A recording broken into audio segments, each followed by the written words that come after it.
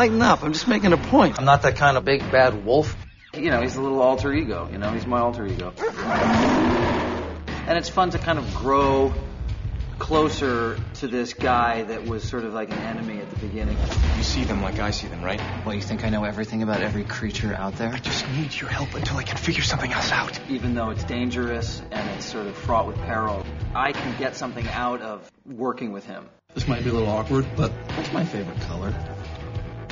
What? Blutbad, Fuchsbau, Jungschwein. You never ask me about anything else. Do you know, like normal conversation? What's your favorite color? Red. It's awkward, and that's what's sort of funny about it. It's these two guys that are like sort of misfits. This is one of the things I love about the premise of the show, which is that the creatures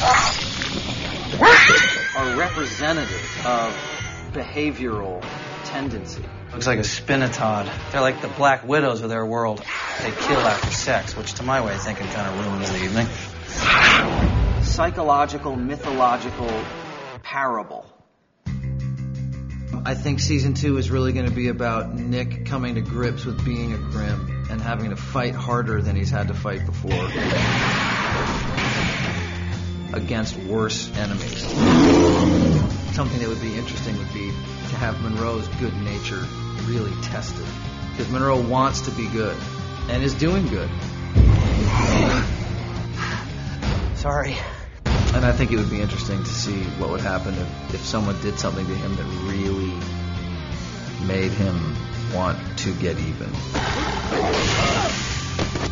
Okay, that went a little too far.